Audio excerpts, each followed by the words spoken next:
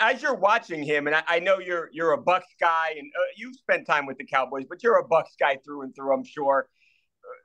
Were you sympathizing with what he was going through?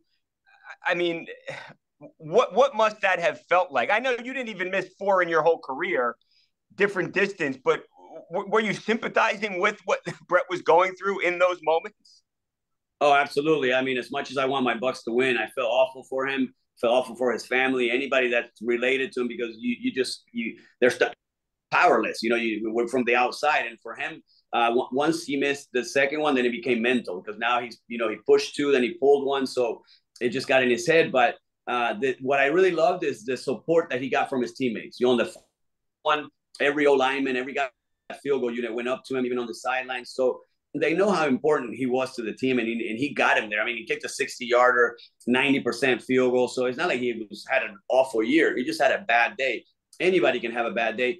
And the thing is that I hate when people keep saying an extra point. Yes, it is an extra point. But can you imagine in the NBA, you move the free throw line to the three-point line and say, oh, you just missed four free throws. You're really not. You're missing, right, three-pointers. So they're not that easy. It's not like it used to be. You say I only missed four, yeah, but those were 20-yarders. Right. So now it's a little bit more difficult. So I think the Cowboys are going to keep it. I think Jerry Jones came out and said he's not looking for kickers. They know how valuable he is. And I think the support of his teammates is going to make him bounce back stronger. Though you're a guy who's made a lot of kicks. Like we said, you were one of the very best kickers of your generation. What would you say to Brett Maher if you were going to talk to this guy and try and build him up and get him ready for a game on Sunday? Well, I would just say do what you did throughout the year. Forget about this game. And kickers, you have a short memory. You make a big kick or you miss four. In this case, when he made it 60, that 60-yard is not going to make you the next kick. So you use it for momentum. You use it for motivation. You may get on a roll, and then you get in the zone, like people say.